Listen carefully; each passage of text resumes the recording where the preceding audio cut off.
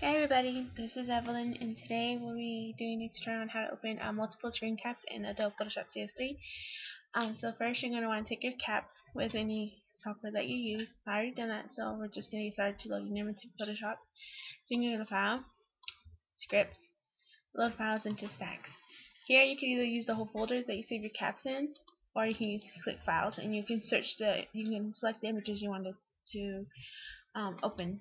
So I'll click Browse, and I'm going to go to my desktop and my caps folder, and here are the caps. Take of A Pink's My Mai, and I'm going to select Namju, and I'm click OK, and here are the files, and click OK, and then the Photoshop will load them and then put them on one image together as if you were to load frames from a video. So we'll just let it do its job. Now that that's done, it should be on one frame.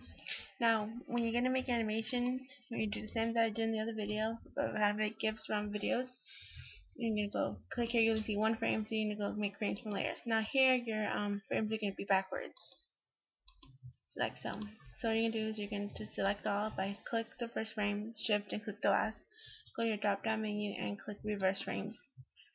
Now that you have that done, your frames will be in order, like so. Now to make your frames a good speed, you're going to do the shift and click and change the speed to 0.15 or to whatever speed you find is simple. And I'm just going to crop it.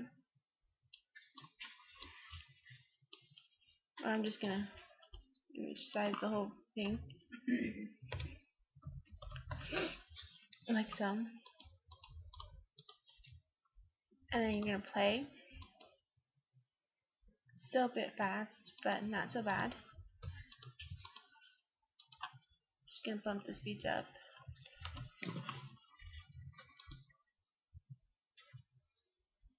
And then time to save. So you go to File, Save for Web and Devices,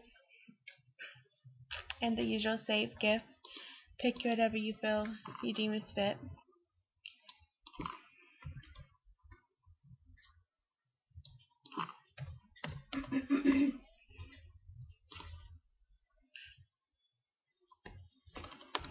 And there you go. I hope this helps you out.